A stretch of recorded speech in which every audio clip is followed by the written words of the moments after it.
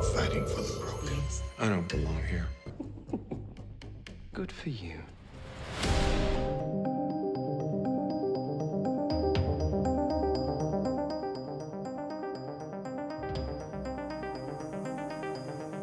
I tried to make Glass a standalone so that if you didn't see the other two, you could just enjoy this premise. And when I was telling Disney and Universal, I said, let's pretend I just came to you and I said, I want to make this movie.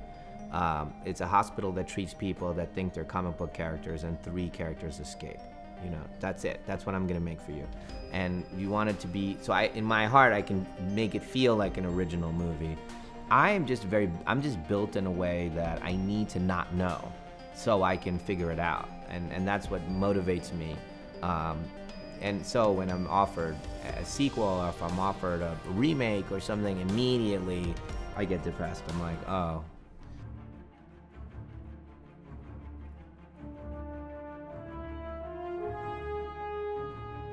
I mean, no offense to sequels or anything like that. And I get the loyalty of it, because especially in times in our world where we're not secure.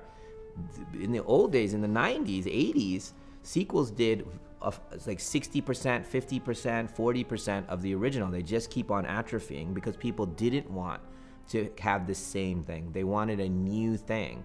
But then suddenly it flipped and people said, we're not feeling secure. We want to know where we are and know the characters. I want to feel that security, but I don't want that. I want you guys to every single time risk yourself and come on a new journey.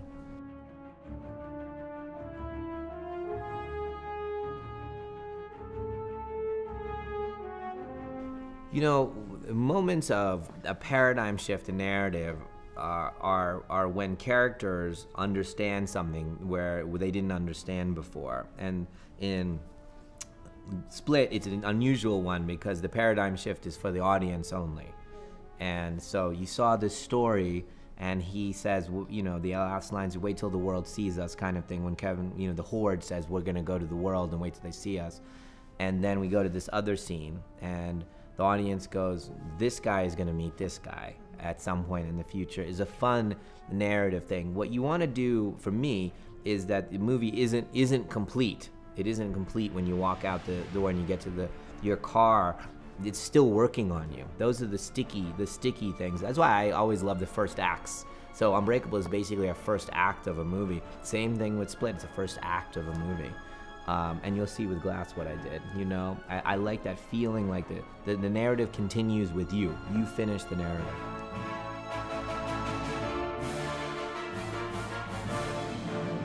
Yeah, I do. I mean, all of them are some iteration of me, you know?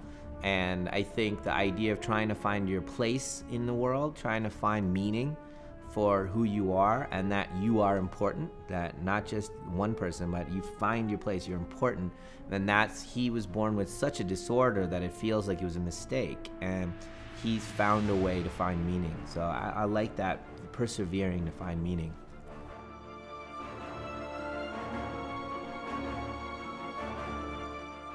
Oh, I can't. They're all my children. I can't say. Yeah, but I do. You know, look. Obviously, Kevin Wendell Crumb is a crazy part to write and a crazy part to play. You know, playing 24 personalities with the Beast is amazing, and you know, so he's up there.